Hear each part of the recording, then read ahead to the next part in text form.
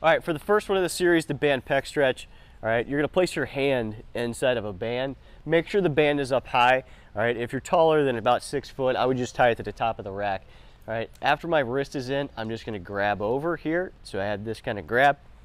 I'm gonna step forward with the exact same foot. Keep the hand up high. We wanna try to maintain at least like 110 degrees here. Once I have tension on that pec and I can feel a slight pec stretch here, I'm gonna just rotate my palm down. You should feel a nice pec minor stretch, all right? And you'll do that for the prescribed reps.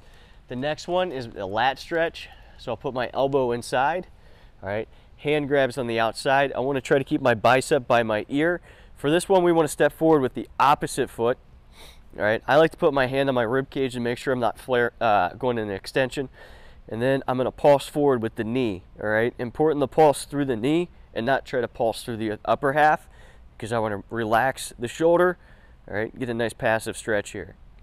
All right, the last one is a foam roller snow angel. So we need a longer foam roller. I'm gonna have a seat on it, tailbone at the end.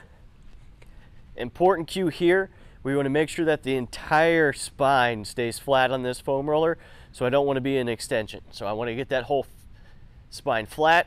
Once I have that, now I'm going to make a snow angel. As I'm doing that, keep the spine flat. So I don't want to do this.